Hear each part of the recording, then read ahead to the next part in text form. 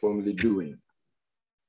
Yeah, by God's grace, we are all doing well. Wow, fantastic, excellent. Good to see you and that wonderful smile as well. Glory to God, glory to God. All right. Let's get into this. A lot to cover today. So we want to just get into this ASAP, to the praise and to the glory of God. Hello, Sister Philomena. Bless you. I know she's busy, so she cannot really talk. I know she's at work, so we understand. Fantastic. All right. So once again, here we go. Good afternoon, Pastor. Hey, woman of God, woman of Hello. God, woman of God. Hello. How are you? I'm fine, Pastor. Thank you. Good to be here. Absolutely. And good to also to have you here as well. Fantastic. Yes. Exciting. Thank you so much for coming in. Thank you. All right. So on behalf of me, Pastor Fred Abeka and Lady Patience Abeka and all you amazing saints, we say welcome to today's edition of our teaching devotional, Epignosis Daily and Epignosis Online, as we always say it. And who's here? Look at what we have here. Our birthday girl. So you chill, just take chill. We'll give you a vociferous happy birthday at the end of it also. Just relax there. No wonder the sun is shining so bright today. Yes, so the sun always comes out on my birthday, honestly. It's like we think we've just missed summer, and then mid-September, you know what? It pops up. Just this morning, I was saying that, why didn't you have all this sun all this while? And all of a sudden, I now understand. God was preserving it specifically for me. That's so interesting and amazing. Glory to God. All right. Amen. We'll definitely sing to you. Amen. Thanks for coming. Thank you. All right. So shall we get into the throes of this and get into the study of our word for today? A bit to cover today. And once again, a bit technical. So we need to really try and, as it were, slow down so that we get it. So I'm going to be dead slow today. There's something that's been playing in the background where I don't have any copyright claim to it. It is purely for the basis of our teaching here. So let's get into this because there's quite some will be a bit repetitive, but it is going to do us good. Paul said in Philippians chapter 3, verse 1, to repeat the same things to you is not grievous, but he says that what? It is for your own good, because it could be an oversight, or it needs reinforcement, or it needs clarity. Okay, so let's go into this now. So how to know if a message being preached is according to the truth of the word of God. Lesson 53, we said the word truth simply means reality or accomplished fact in Bible language. So in Bible language, truth or accomplished fact was used by Jesus in the Gospels and the apostles to always refer to what Jesus did or was about to do at that standpoint as our substitute. Welcome, Galaxy Note 10 Lite. Or maybe Santa Mary, if I'm right. All right, so all that. So let's quickly do a summary again. Let's do a summary. So our summary of what Paul calls another gospel. Once again, I do emphasize quite vehemently that the another gospel refers to the explanation. That means there is a set way, a way that the gospel ought to be explained. There is a complete set way. There's a fixed way, will be a better way. It's fixed. The explanation of the gospel is fixed. So when somebody fails to go by that fixed explanation, then Paul calls it another gospel. Galatians 1:6-10. Again, I am shocked over how quickly you have strayed away from the anointed one who called you to himself by his loving mercy. I'm frankly astounded that you now embrace a distorted gospel because they moved away from the fixed explanation. Verse 7, that is a fake gospel. It is fake because the fixed explanation is absent or something has been added to it. That is simply not true. There's only one gospel, fixed explanation. The gospel of the Messiah, fixed explanation. Yet you have allowed those who mingle law with grace to confuse you with lies. So they added law to grace. Grace has a fixed explanation. Now, for information, the word grace was never used by Jesus. Jesus never used the word grace. Grace was the language of John. And grace was the language of the apostles after resurrection. It is the sum total of all that Jesus did. The idea behind it is, in his foreknowledge, he was gracious to see, even though Adam was going to miss it and men were going to miss it, but he decided in his gracious nature to go ahead and become the substitute for us. That is why we call it grace gospel. So the grace is what the French call verbal locution or locution verbal, which means that we are using grace to identify the emphasis of the gospel. See, so the word grace in Hebrew language is chanan.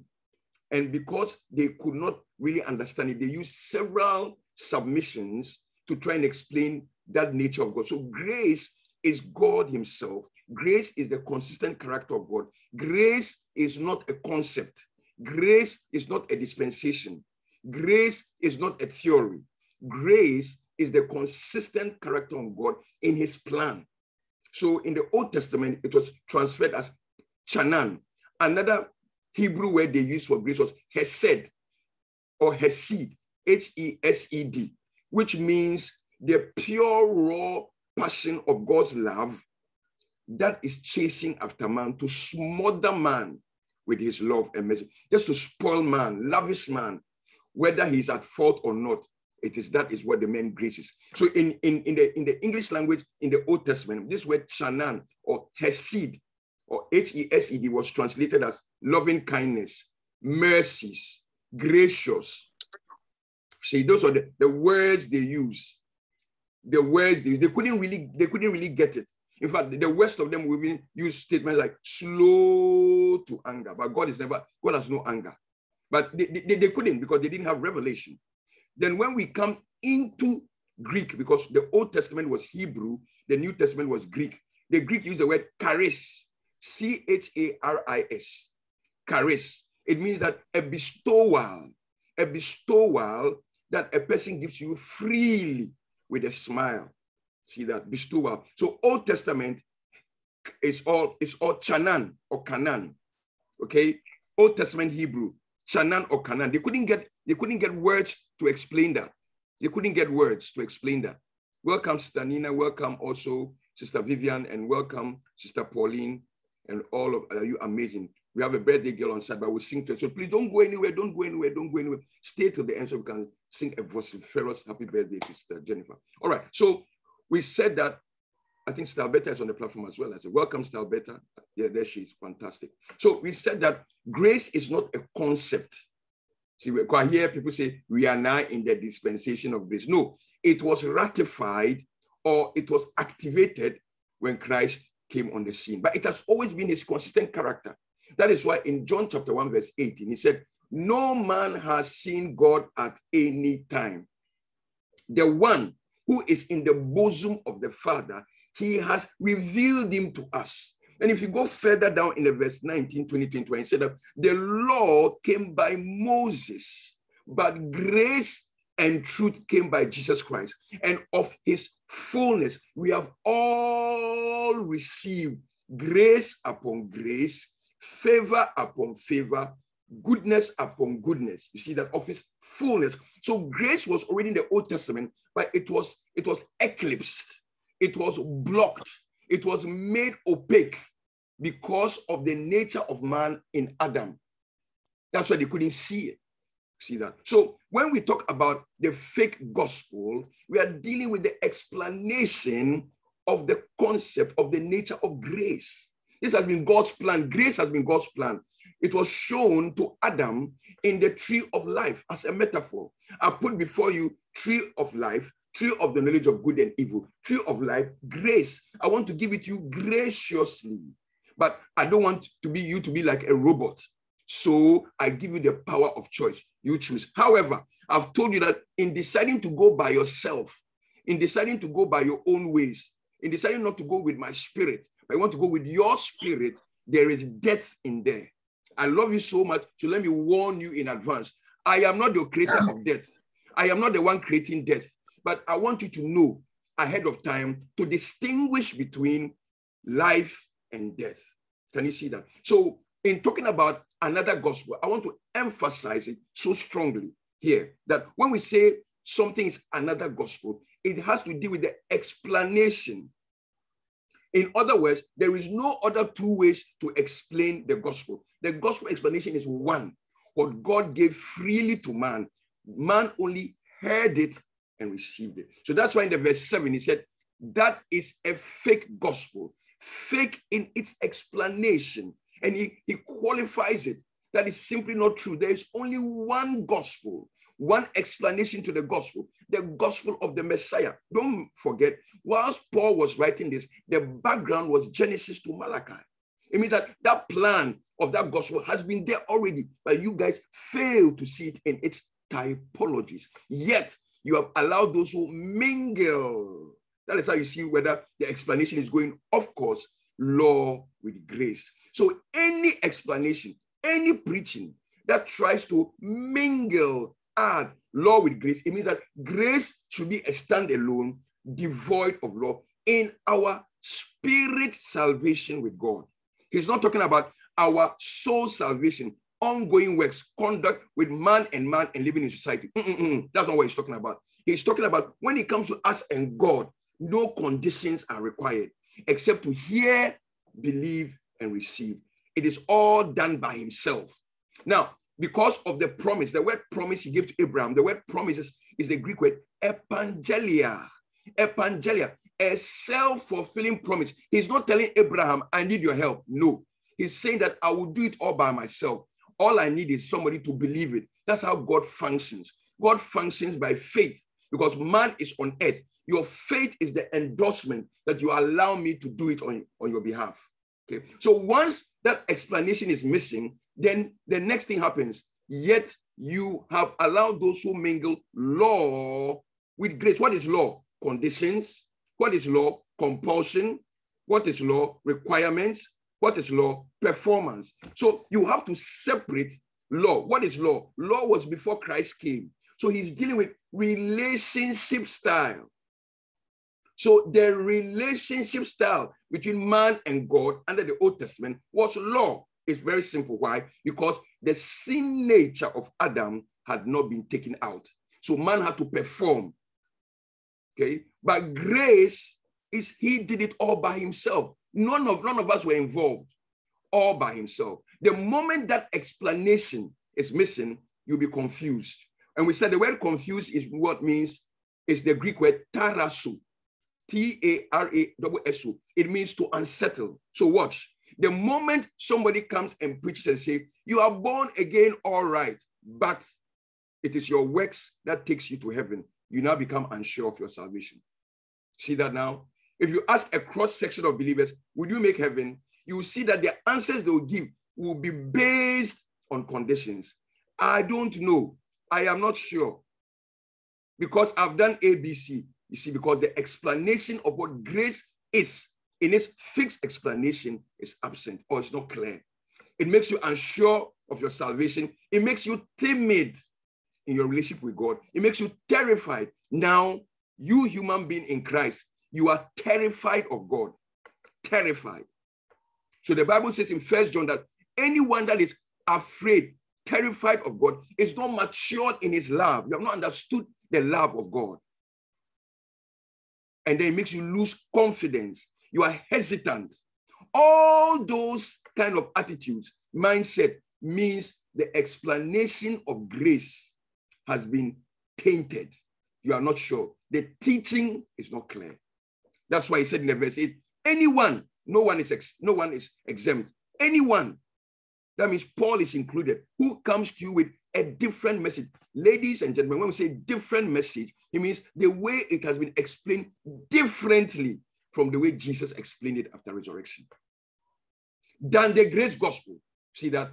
Than the grace gospel that you have received will have the curse of God come upon them. So the word curse there is not curse like, fetish or juju or some evil. No, that you see, there is no omnibus application to any word. No one word in the Bible means the same everywhere. So this is not curse, juju, fetish, or anything like that. The word curse means restricted. It will not add to your Christian walk in your relationship with God. It's going to take away. So even though the person is saying all manner of things, unless you do water baptism, you will not go to heaven. Unless when they bring those unless laws, unless you do this, God will not hear you. All that is restrictive. It has restricted you. Can you see that? He said that when people preach like that, they have restricted. See, they have restricted God. They have brought in a limitation. Curse can also mean embargo. It's like they put a restriction on you. In grace, there are no restrictions. He gave you freely. Okay, that's why he even said, for even if we are an angel appeared before you. So even supernatural manifestations of the gift must be subject to the written syllabus. Nothing of the manifestation of the Spirit should be outside the written syllabus. So any manifestation, dream, vision, appearance of angels cannot be superior to the written word, because the written word can be referenced. It has got a starting point, it has got a finishing point. But so-called spiritual manifestations cannot be referenced. If I tell you right now that as I'm standing here, I can see an angel, how do you reference that? How can you quantify that? See that? So yes, they are there, but they should be subject to the explanation. So any appearance of angels or manifestation of the gift that does not go by the explanation referenced in the word of God is another gospel. The explanation is of course. Okay, so we have settled that. He repeated the same thing in 2 Corinthians chapter 11. For you seem ready to enjoy it if a man comes and preaches another Jesus. Not that there's a different Jesus. Another way Jesus has been explained to us than the one we preach. So I've been preaching it to you already. But now you are turning to people who are telling you, they are giving additions to what Christ has done. Or if you receive a different spirit, not that you have received a different spirit, but the different way that you knew how the spirit should be received. How did you receive the spirit? By faith. Now that you have received the spirit by faith, why are you now adding things? He gave it to you free now. You only heard and you believe. Why are you now going by other things? Hey, let me tell you. You see, you cannot just go to heaven like that. No, you don't understand. So he said it, a different spirit from the spirit you once received. Have you forgotten how you received him? Or a different gospel from the one you received? Have you forgotten about the gospel and welcomed him? You tolerate it all. And some people tolerate it. Say, it doesn't matter. Pastor Fred, it doesn't matter. They're all preaching Jesus.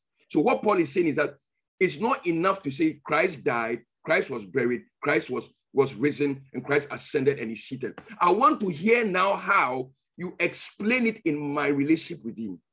The moment you add conditions in my relationship with him, you have missed the explanation. You've forgotten that I received the Spirit only by faith, no conditions. So salvation is the reception of the Spirit of God, devoid of any conditions or works. That is purely what it is. So let us go into something that I want to deal with today. Now, so another gospel is all about how the facts of the gospel of grace are wrongly explained or communicated. And once again, remember Paul said, anyone. So listen, when it comes to these things, stay with the word, stay with the apostles, stay with it. Leave this place of, I know this man, I know this woman, I know this. No. Nobody is superior to the syllabus of the word. Nobody is superior to that. So if the facts are wrongly communicated, it would affect your mind in everything. Have you noticed that once a person doesn't accept this, it will affect your entire belief system? It will even affect the way you have dreams. Yeah, it will affect the way even you prophesy. It will affect everything because superstition has entered. So Jesus, after resurrection, laid down how the gospel is to be explained. It is called in Greek the kerugma of the message. When you say that the gospel of grace, the gospel of Christ, that word gospel, that word preaching of the gospel, the word preaching is kerugma of the gospel. It means specific explanation. It is specific, not generalized explanation. So that knocks out that idea that, Pastor Fred, some people can preach grace, and some people, God has called them to preach faith. Oh, as for me, my own is this. No, never. The apostles never said that. They didn't say that. Ephesians 4:11, he said he gave some apostles. Now, when you see that word some, it tricks you to think that what the apostles must preach will be different. Some different, But interestingly, I did a research and I found out that the some, S-O-M-E, is in italics, does not exist in the original Greek submission. So some is not even there. It reads like this, and he gave these as apostles, as prophets, as teachers, as pastors, pastoring teachers, as evangelists. Okay, watch it. For, why? All this for the perfecting of the saints. The word perfecting means maturation. Maturation. But he has not finished. Don't rush. He shows us which area of maturation he's talking about. To the knowledge of the Son of God. The word knowledge is the Greek word epignosis. To the accurate knowledge. That accurate knowledge refers to the explanation of grace. To the accurate knowledge. So whether I'm an apostle, whether I'm a prophet, whether I'm a teacher, in New Testament ministry, my first responsibility is to mature the saints in teaching about what Christ has done first, not the other way around.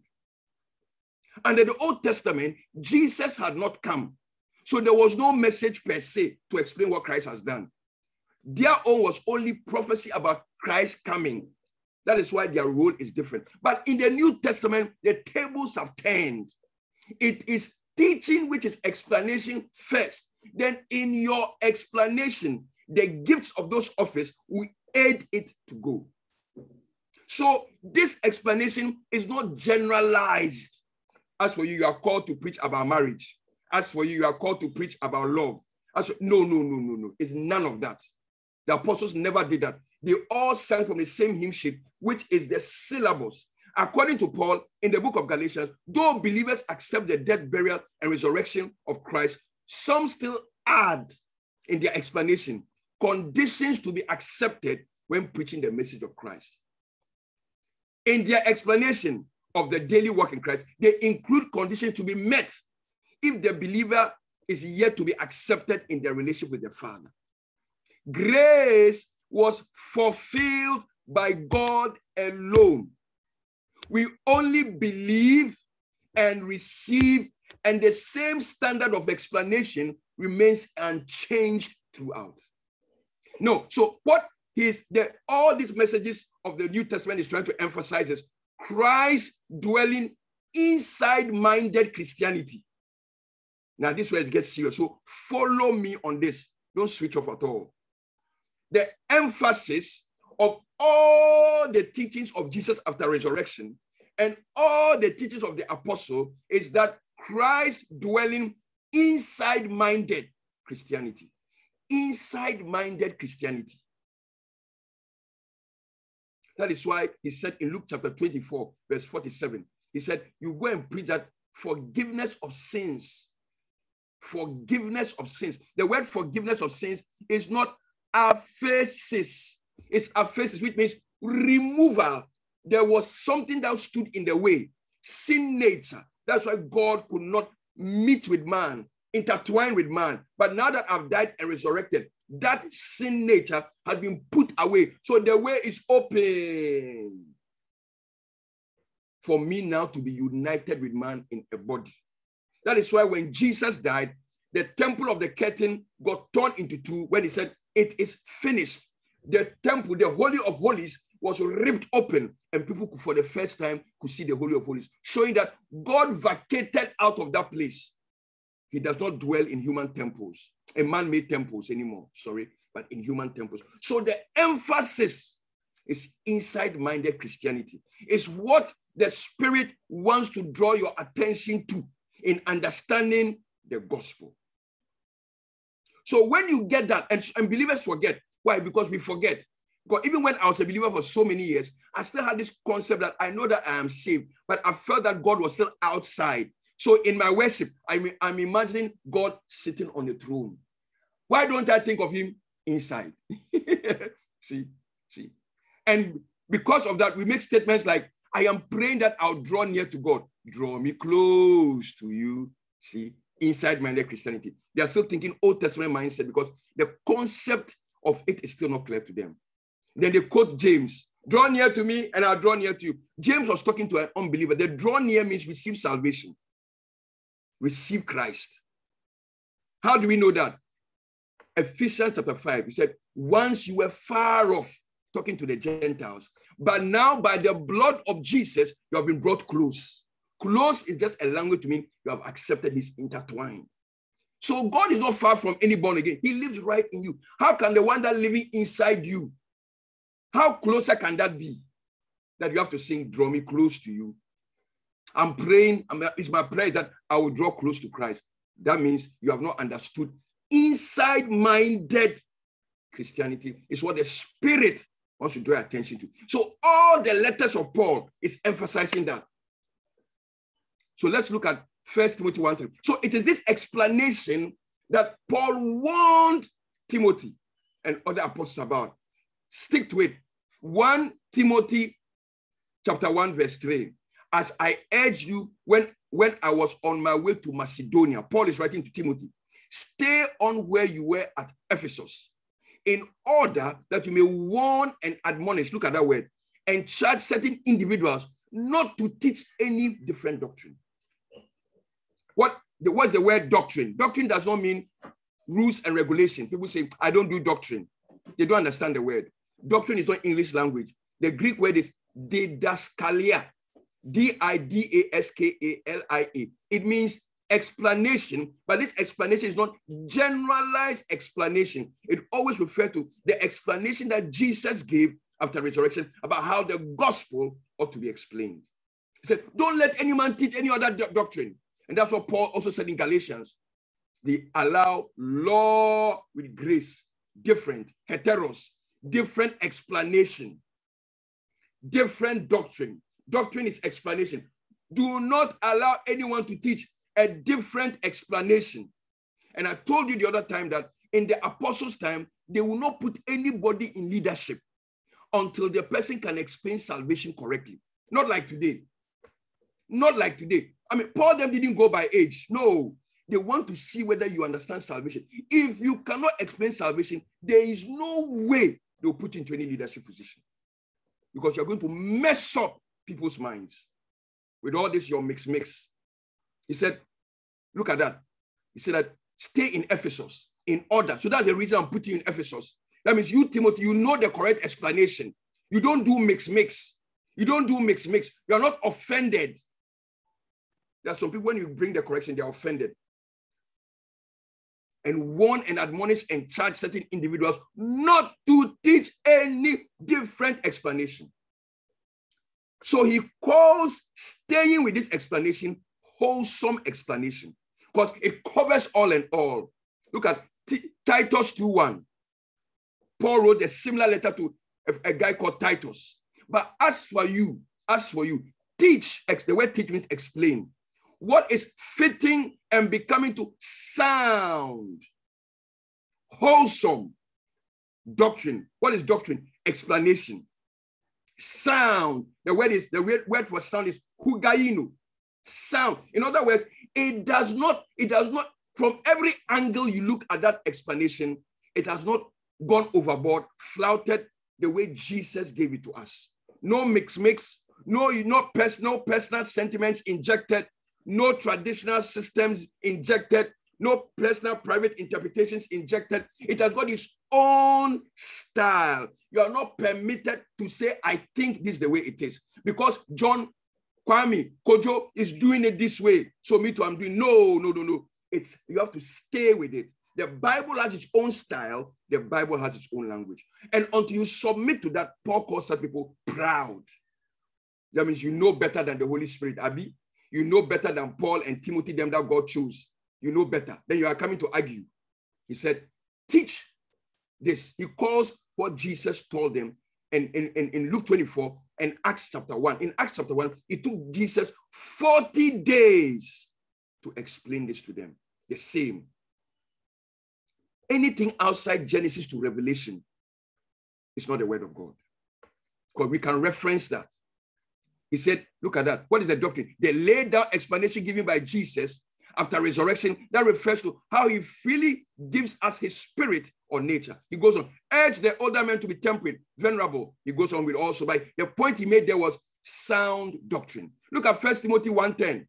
For impure and immoral persons, those who abuse themselves with men, kidnappers, liars, perjurers, he's talking about the law, and whatever else is opposed to wholesome teaching and sound doctrine, sound explanation, holistic explanation in terms of how you lead. Now, there's something here which people say. They said, you see, even though you are teaching grace, you have to balance it. So you have to balance it too. It is already balanced.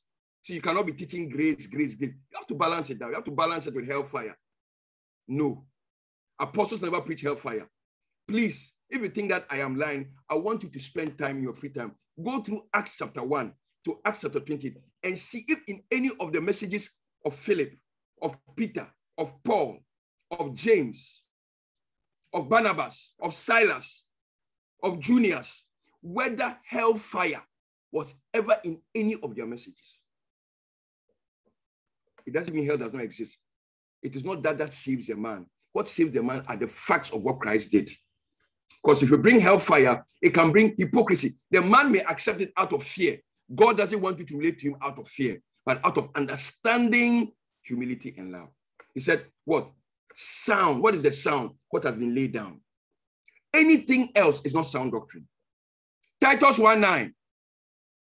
Look at the conditions he gave to those who are leaders in the church. Leaders, bishops, deacons. Look at that. He must hold fast to the sure and trustworthy word of God as he was taught it, so that he may be able both to give stimulating instruction and encouragement. Where?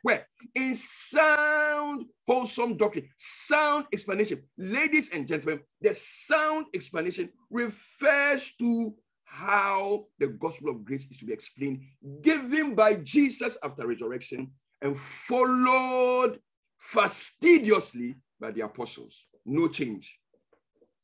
And to refute and convict those who contradict and oppose it, showing their error. You are not better than the apostles.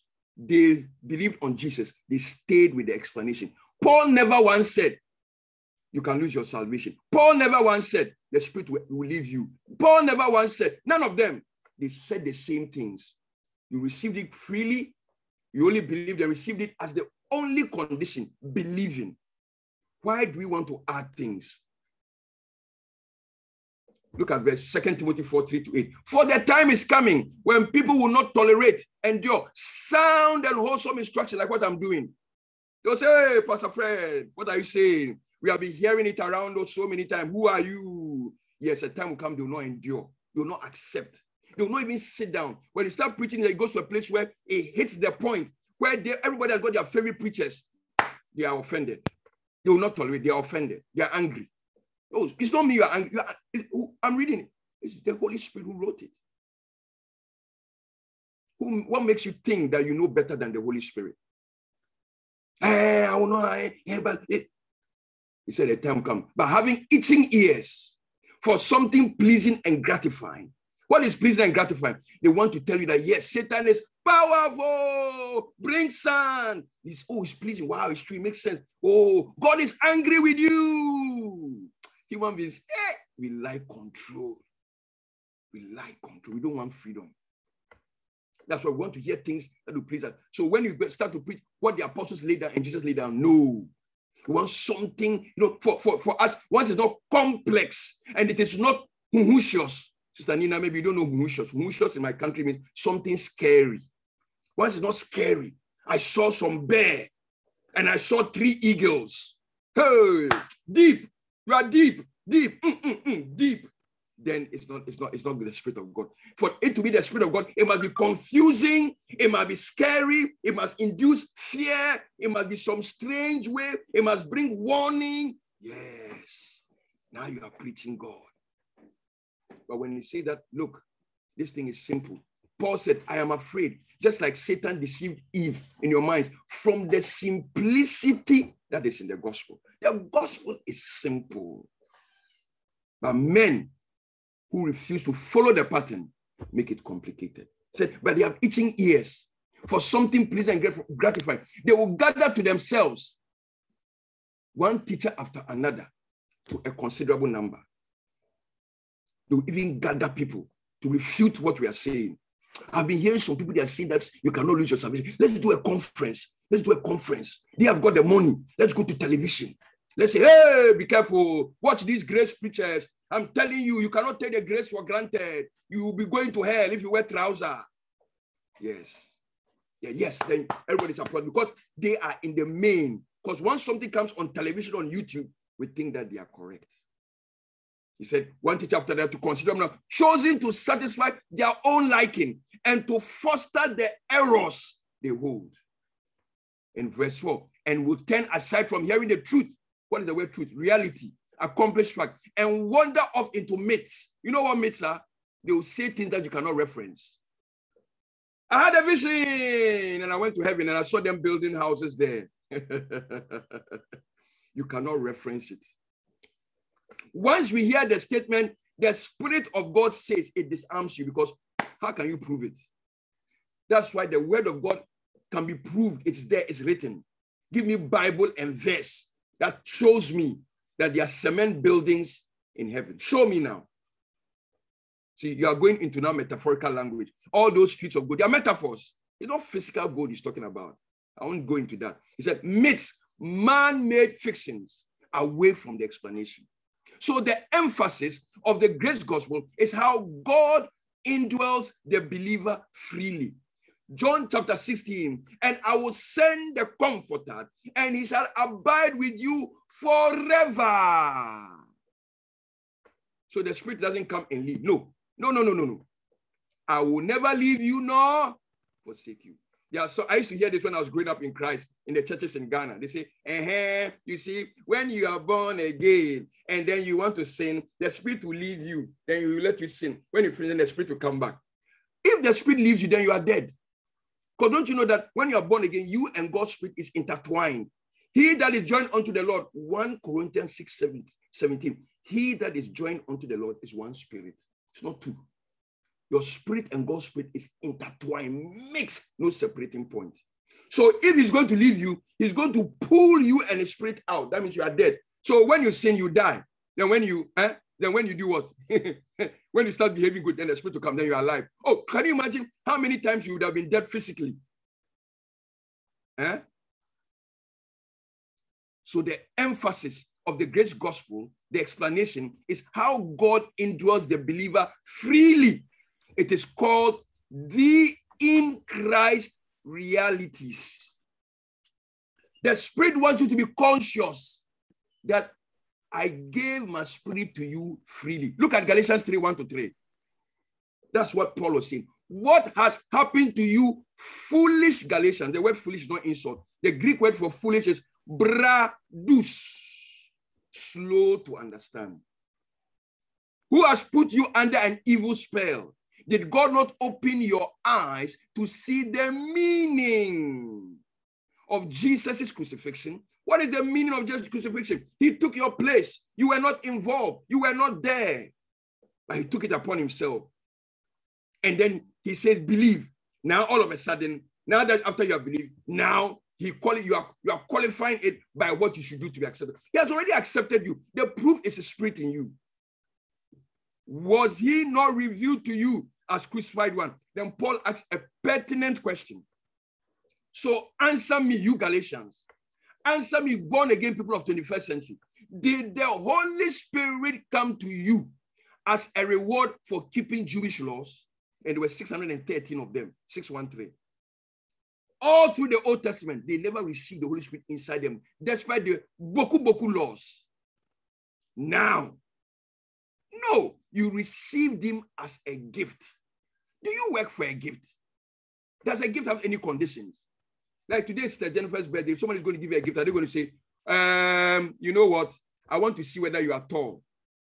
I want to be sure that, in 3 weeks' time, you'll never get angry. No, you give it to her. You received him as a gift because you believe. It is the only condition. We are talking about what? Spirit salvation, spirit relationship. I'm not talking about works because I live with human beings and society. My relationship with God primarily. You believe that is all in the Messiah. Your new life began when the Holy Spirit gave you a new birth. Why then would you so foolishly, brothers, turn from living in the Spirit? Living in the Spirit means to be born again. Living in the Spirit doesn't mean I'm walking in some way. No. By trying to finish by your own works. Now that the Spirit has been given to you, He didn't require conditions. He didn't say this. He gave all of the Spirit. So all of the Holy Spirit, since the day you received Jesus, has been living inside you. Yet you are angry every day. Yet you curse every day. You insult every day. You lie every day sometimes. All that, but He's still there. Pastor Fred, but when you sin, the Holy Spirit leaves you. Where? You will see very soon. He's not going anywhere. You see, salvation is like flying on a plane. I have used this example so many times. When you left your house to the airport, you were in control. When you checked in at the airport, you were in control. When you boarded the plane, you were in control. You still had the chance to get out of the plane. But the moment the air hostess closes the door, locks it, and the pilot gives the announcement and the taxi, you can't get out again until you get your destination. That is how born again is. People say, I came in with my own will, so I can go out with my... Now, lie. This one is not like Adam's own. You cannot. This is the only one you cannot. This one is different from Adam's own. Adam's own, there was no security. This one, the security lock is Christ. So even you fail and you miss it 2 million times, it is not going anywhere, whether I like it or not. And not believing that will not change it. You can say, I don't believe it. It will not change it. Jesus has done it already. It's too late. It's too late. So look at, he said, why then would you so foolishly turn from living in the Spirit by trying to finish by your own works? When you received Him on that day, He didn't require condition. Now, all of a sudden, you are bringing conditions in your relationship with Him. If I don't do this, God will not hear me. If I don't do this, if I don't do it, He might be angry with me. That's why He said, look at that. Why are you going that way now? It means the explanations, either you have been listening to somebody, or you are beginning to inject your own ideas, or you are beginning to think that what is written is not enough. So you need something extra. Ephesians 1:13-14. Look at it carefully. So the emphasis of the grace gospel is be inside God-minded. Be inside God-minded. Be inside God-minded that the Spirit has come to stay forever. Be conscious of that. It will guide your interpretation and your relationship with Him. Nothing will do, and I'm not afraid to say that. I can defend the thesis. Nothing will do will make you lose your salvation. Nothing. Ephesians 1:13-14. In Him. Did you see that in Him? You see the emphasis? In Him. In Christ. In Him. In Him is the emphasis because you received it freely.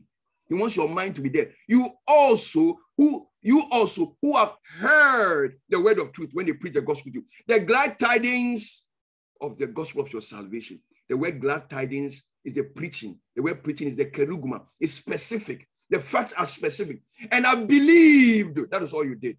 The word believe means adhered to, relied on Him. Look at what happened. The moment you believe, the moment you were stamped with the seal of the long promised Holy Spirit. This is the promise that He told Abraham.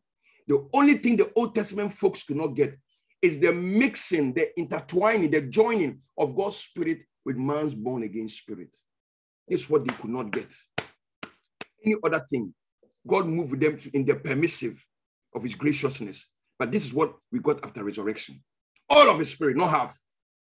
He said, you were stamped. Let's examine expeditiously, exegetically, that word stamped with a seal. Verse 14, he's going to explain it. So they're stamped with the seal of the long promised Holy Spirit. The explanation is in the post-text, the verse that is coming after. That Spirit, Kabadudadaya, is the guarantee. Huh? Did you see it? The fact that you are born again and the Spirit of God is in you is the guarantee of our inheritance. He has given you everything. You have inherited everything of Him. Now He has given you everything of Him. So don't start confusing that with Old Testament relationship. But you see that Esau lost his birthright. You are not Esau. That was a message talking about when a person rejects the gospel, this offer, that is when he dies, it's too late. That's what it is referring to. Kabadaya. The Spirit is the guarantee of our inheritance. Look at what you call inheritance. The first fruit is not money. First fruit is not money. Old Testament people were spiritually dead people. They use physical things to communicate this. Just as a farmer brings a portion of his harvest to the market for sampling, so also by receiving Jesus, it's a sampling of the greater. What is the greater? Our bodies that will be changed. That Spirit is the guarantee of our inheritance. You say the word guarantee, the seal, the first fruits, the pledge, and foretaste, the down payment on our heritage in anticipation of its full redemption. What is the full redemption? Our body. He has paid for it all, spirit, soul, body, but the Spirit takes part of it first, because that is where sin nature was. In anticipation of its full redemption and our acquiring complete possession of it to the praise of his glory. So the word, now follow me carefully now. So the Greek word for that word, seal, stamp, here, this word here, the seal, yeah, the seal, that word seal. That word seal, let's go to another word, this word here, guarantee. These are key operative nouns, guarantee. Okay, let's go on. What else is there? Pledge is the same thing. The guarantee or the first fruits. Yeah. They all mean the same. There. First fruits. There. Let me add the word stamped. These are very key words, key concepts. So what is Paul trying to let you know? That Spirit that you have received in him, how did you get it? Always don't forget that question. How did you get it? Did you have to follow some laws? Like the Old Testament people? You only did what? Heard and believed. And because he trusts Jesus' faithfulness, it is Jesus he looked at, not you.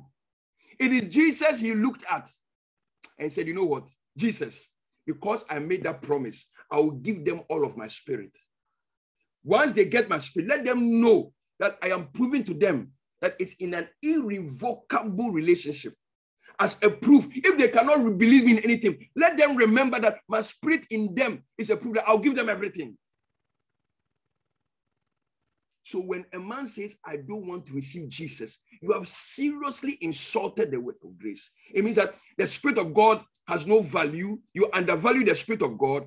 You don't give it any cognizance. You don't give it any place. Just like some people who are born again. They are born again. They don't give the Spirit any credence. They still think things of the world are more important. That's why they don't come to prayer meeting. They don't come to teaching. They don't come because they don't see any value in it. They still see other things as valuable. He said, you are stamped with the seal. So let's look at those keywords. Stamped, seal, guarantee, first fruits. Stamped, seal, guarantee, first fruits. He wants to show you overdosingly, irrevocably, unequivocally, without reservation, that the Spirit in you can never vacate your body, and that you have all that it takes. Look at the strong words. Look at it. Look at the Greek word. The Greek word for seal, stamped, first fruit is sphragizo. Not English language. God, and it covers 7 key areas. The believer, see, we don't appreciate salvation. So when somebody comes and says, it is your works that will take you to heaven, you don't understand sphragizo. You don't understand. You are using English language to try and do rhetorics. You are doing rhetorics. And then you go by experience. Hey, Pastor Fred, you see, I know of a believer, even though he was very faithful in church, but despite all that, he died. I don't know if the person knows this. It's not by because you have, no. Knowledge. That is why in all the letters of Paul, the key operative word that he said in all his prayers, Ephesians 1 from verse 15 downwards, knowledge. Ephesians 3 from verse 12 downwards, knowledge. Colossians 1 from verse 9 downwards, knowledge. Philippians 1 from verse 5 downwards, knowledge. Philemon 1 verse 6, knowledge. Knowledge, knowledge, knowledge, knowledge, knowledge. And this knowledge is not academic. It is epignosis, specific, accurate, comprehensive. What is he talking about? What this thing that Jesus did by his Spirit. If your mind is not accurate on it, you will begin to walk through so many submissions. And you know what that can lead you to? Superstition. Like I said yesterday, look at the way we mention devil. Believers, so they give credit, everything. Satan, witches and wizards. Satan. But Paul never said that. Paul never said that. That statement in Ephesians 6, we wrestle not flesh and blood. Please take note of the English. Wrestle. Is wrestle fighting? No, look at when they say somebody people are fighting in the pub, are they wrestling? No, wrestling is a type of fighting. What is the aim of wrestling? It's wrestle a fight. In wrestling, they don't use fists. In wrestling, they don't use kicks. In wrestling, they don't use headbutt. In wrestling, the only purpose of wrestling is to destabilize. So Paul used the word wrestle as a figure of speech to say, to stabilize your understanding of what you have received, to trick you from that. And he was not saying that these people are powerful. He said you are superior to them. And 80%, 90% of the apostles' writing, they emphasize our superiority because we have the Spirit over these spirits. But can you see how in many meetings, believers highlight everything about the devil? When a cockroach passes, witchcraft. Lizard, devil. Wind, devil. Don't you know that by doing that, you are magnifying that concept in your mind to the detriment of what you have received in Christ? Look at that. Sphragizo. God has sealed believers with 7-fold seal. Hey, if this doesn't convince you, I don't know what else. First of all, this word seal, stamp, first fruit is a seal of security. It means you are sealed tightly. You are impervious, impenetrable. It is like being in a cocoon of your own. Nothing can enter. It's like a baby in the womb of the mother, being in that amniotic cavity, locked. People think that pregnant women are weak. Hey. Pregnant women are the strongest. That baby inside is secure and safe. That's what it means. You are sealed. Your spirit is sealed tightly and kept secure in God's love. And the references is Deuteronomy, Job, and Matthew. These were all promises of it. It has been fulfilled in Christ. What is the meaning of the word sealed? A seal of authentication that marks us as God's very own. 1 Kings 21:8, Esther 8:10, John 6:27. The 1 Kings and Esther were promised of this. It has been fulfilled. And John is still a promise. It has been fulfilled after resurrection. Genuine as his own. 3, a seal to satisfy genuineness. You have not received a fake something. Esther 8:8, prophecy about it. John 3:33, prophecy about it. Fulfilled in Christ now in your spirit. 4, seal of ownership. You think, in the case of Adam, remember, Adam was not owned by God. He gave him the free will to choose. So Adam went his own way. But this one, when you believe, you are God's bona fide property. Anything that touches you touches God. What he is, you are. What he is not, you are not. Ownership. Since the day you receive Jesus, Christ's spirit inside-minded is the emphasis of the grace gospel. 5, seal of approval. Bam. You are always approved. Approval means accepted, always accepted. It has nothing to do whether you pray 10 hours. It has nothing to do when you went to the mountains to fast. The pleaser, Jesus. Look at Jesus. Jesus, before he did any miracle, before he started any ministry, in the river Jordan, about 500 feet below sea level, as he was baptized by John and he came out, the heavens opened and a voice spoke, "This is my beloved Son, in whom I am well pleased." The pleaser of God lives inside you. The one that pleases God always lives inside you. Once he's in you, you please God. You are the delight of God. Kabadaya. You are the delight. Stop thinking this always negative. I don't know why believers, it's superstition. Satan is a fallen angel. He himself was created. There is no demon, except you don't know this.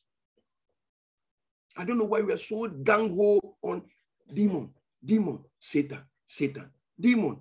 I'm not saying they don't exist, but they are no match for the believer in Christ. Don't you understand? It is your saying it that is making him know that I didn't know they are giving me such authority. We interpret everything to be demon. I don't know why African believers are like that. Everything is demon. But the apostles never did that. I read something this morning in Paul. Paul wanted to go to the church in Corinthians, and for some reason, things were not happening. And then Paul said it felt that the troubles he was facing, he said it felt as if we had the sentence of death on us, because we 10-year riots, we 10-year riots, we 10-year persecution, we 10-year. Hey, Paul didn't conclude and say, "Hey, this one is from my village. Oh, this one is my village people." Paul just said, but on all these things, I know God. He put his emphasis on God. When they cut off James' head and they arrested Peter, look at their prayer. Look at their prayer in Acts chapter 12, verse 5. He said, prayers were made to God. In their prayer, ladies and gentlemen, they never said, "Fire roast them. Fire roast the soldiers, roast the government officials, roast those people working in the praetorium. Let them die by fire." None of that. None. They rather prayed to God. The Bible said that they made fervent prayers to God, and that caused an angel to release. You won't see any of these prayers that we are talking about. May their houses roast with fire. God, Jesus died for them. He wants also them. He wished all men to be saved. Oh, and I know what you're thinking about. The Elijah prayer. Elijah was not born again. So Jesus corrected that even in Mark chapter 9. When the disciples asked him, "Should we call fire from heaven to devour these people like Elijah did?" What did Jesus say? The Bible said, and Jesus rebuked them. That word rebuke is the same word used to cast out devils. And said, "You do not know what manner of spirit you are. For the Son of Man did not come to destroy lives, but to save them." The Bible says in Hebrews 13:8, Jesus Christ the same yesterday, today, and forever. That means Jesus is consistent. What he told those two gentlemen, if he was there when Elijah did it, you have rebuked Elijah the same. That means Elijah used the power wrongly. The power is not for destruction. I don't know when we hear the word power, fire, we think it's destruction. The word fire is not to destroy. The fire of the Holy Ghost just means the enthusiasm, the passion. The Holy Spirit creates passion for soul winning. It's not destructive fire. See, Africa, our idol worship mentality, juju mentality. God does not destroy. He said, "I wish above all things that they may be saved." Who wishes all men to be saved? Seal of approval. You have been approved. Seal of righteousness. You are made right. Always. God sees you as right. Always. Because of his spirit in you. And 7, seal denoting a promise to be fulfilled. So now he has given you spirit to know that you are mine. I am with you forever. And it will culminate in me giving you the same body I have now, the glorified body. So the mark given by the beast upon the forehead, watch it. Mark. The forehead is a metaphor. This is something people don't understand. Forehead, in Greek, in Greek mythology, forehead in Greek culture is a metaphor for knowledge. The book of Revelation is all about symbols and metaphors. It's a metaphor for knowledge, for thoughts and mindset, referring to the tree of knowledge of good and evil, which is what? The Adamic nature. So when they say the mark, the word mark is theon, nature. The word mark is not mark like I make a mark on your skin. The Greek word is theon, mark, theon. It always refers to stamp, seal, or nature. So when we say the mark of the beast, the nature of the beast, and the word beast here on his forehead, beast there refers to the nature, the ghastly nature received from Adam. It's metaphor language now. Don't go literal. But you see that in Adam, it was the mark of the beast, Adamic nature. That's the most serious sin, of course. But in Christ, the seal of Christ, a new nature, is over our hearts. So Jesus, our bridegroom, is placed in him over our hearts like a fiery seal of love, the jealous flame of God that burns continually in our hearts, which is typified in Songs of Solomon 8. We are born of the Spirit, glory to God, sealed with the Spirit, indwelled by the Spirit, baptized in the Spirit, filled with the Spirit, made one in the Spirit, given the gifts of the Spirit, and given ministries by the same Spirit. This is the true gospel, where the Spirit wants to emphasize the inside-mindedness of Christianity, not the outward. So when the emphasis goes on the outward in relation to our relationship with God, then Paul calls it, your explanation is going outside this, and it's called another gospel. In Jesus' name, amen.